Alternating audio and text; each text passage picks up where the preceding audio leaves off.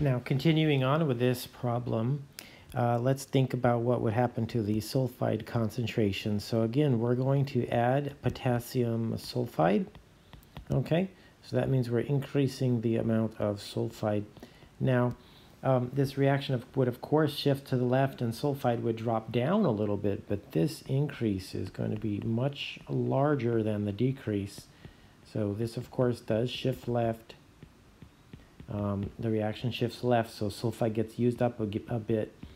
So it would drop a little bit, as evidenced by these, cartoonish drawings. So you add a ton of sulfide and, maybe pounds of sulfide are left after it shifts left. So the net result is that the sulfide concentration is going to increase. The lead ion is going to decrease if you add potassium sulfide to this equilibrium. Let's take a look at question 4 here. That was question 4. Question 5. What additional information do we need to answer the following question? How is the equilibrium of solid silver bromide with a saturated solution of its ion affected when the temperature is raised? Okay, so for this, let's think about that. So that's silver bromide. Okay, so let me see if I can get a new page here. We'll just work here. Silver bromide is AgBr, and it's in equilibrium with silver ions, bromide ions, and we want to know what happens if we increase the temperature. Will this reaction shift right? Or will this reaction shift left? What we need to know is this reaction exothermic or is this reaction endothermic? So this is the info needed.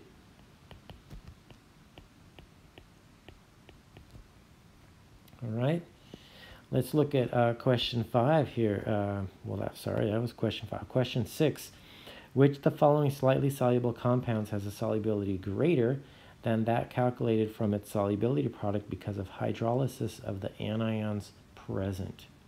Okay. Now, and the next question is very similar, okay? So I'll just go ahead and circle the answers and then discuss a couple of these. Anytime the anion is a weak base,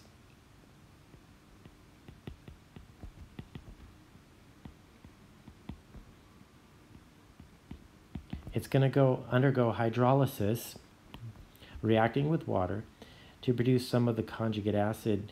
That decrease in concentration is going to cause a shift to the right.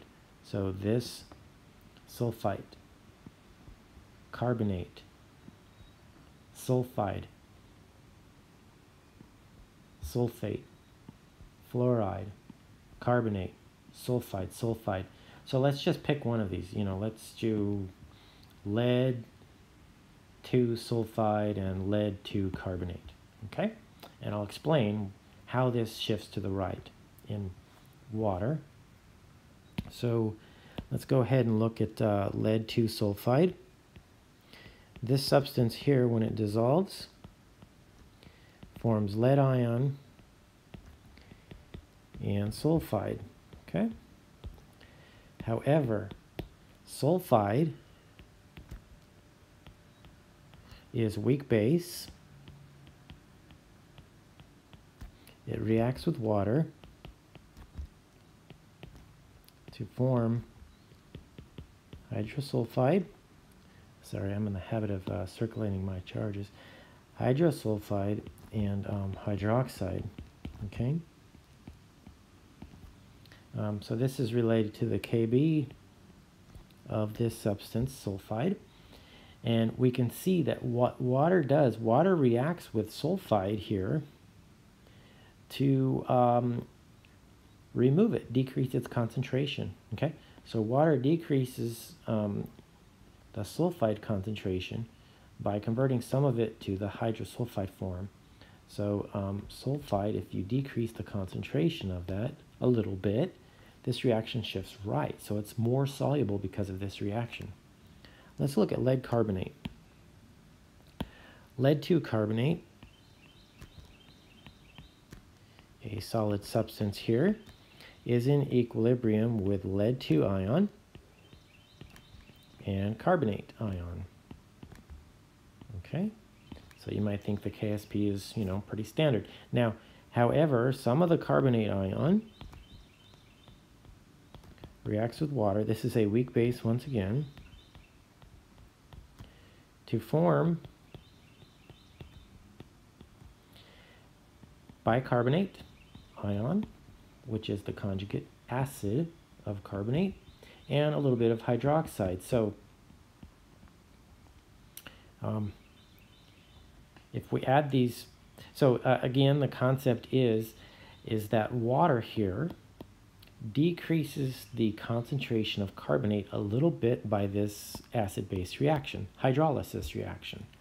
So if we decrease the concentration of carbonate, this reaction will be shifting to the right a little bit, which means lead carbonate is more soluble.